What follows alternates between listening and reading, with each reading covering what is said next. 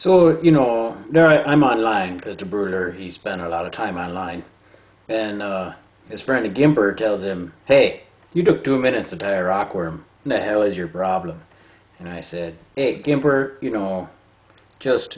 I understand you ain't been out of the house in a while, but, as soon as I can get on my bike and get up there, I'll come and we'll go fishing." So this is for him. So to speed up a little bit, we're going to tie a comparadun. Now that Davy fella on the YouTube, the Davy McPhail fella, that's him. He ties his comparaduns with some CDC in them, and so I am not so much going to take inspiration from Davy as I am just going to blatantly copy him. No, so that's good. The one thing about that fella on the YouTube there is, boy, I wish he had English subtitles because I don't understand a thing he's saying.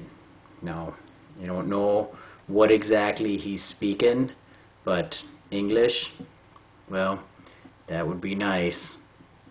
So anyway, there we go. We got the nice little tapered body there. See, taking our time. Now we're going to cinch that down a hair, just a little bit here and there. And then we're going to take a couple CDC feathers. Yep, feathers. I said feathers. That's what we're getting. These come right off the butt of a mallard duck. When they say, "Is a duck's ass watertight?" Well, yes, it is. And it's because of these feathers right here that it is. Now, I always think maybe a guy should just take those and push them back forward. I've done it before. It works. In this instance, though, we're going to cut them off because we got another plan. So, there. At this point, this is when Davy, he goes, "Alright, well, now I'm going to use some microfibbits." But I think microfibbits look kind of stupid. So, instead, I'm just going to take a little more coastal deer hair here and clean it up because there's some fuzz and shit, and that fuzz, that catches the water something mean. You don't need very many, They don't got to all be the same length. This is a tail, for Christ's sakes. It's mostly for the indent on the water. Oh, there we got there about the right size there. So we'll give her a one-ski and a two-ski and a tree, and then we'll give her an under. Hey, yeah, what do you think about that? And then we'll do these. So Davy, if you're watching this, my suggestions for you are keep tying, because damn, you're good, and B, English subtitles. So thanks. Anyway, I'm going to tie these down. So got a good body worked out here. Now, what I'm going to do now, instead of bothering with a dubbed body or some other shit, what I'm going to do is take another CDC feather and tie this in just like I was going to tie CDC and elk.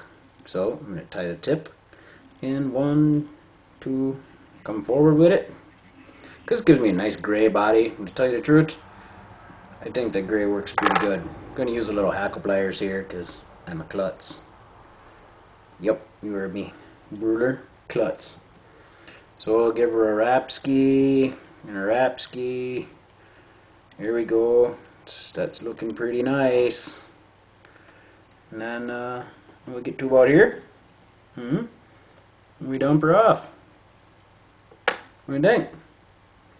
You don't even got to trim that because that'll just stand upright with the feathers. You do need a little dub here because otherwise the underside of the body looks stupid. See? So we'll take a little light green dub, or yellow, something got a good contrast with. I like this light green. I think it allows me to fish this for a couple of different patterns.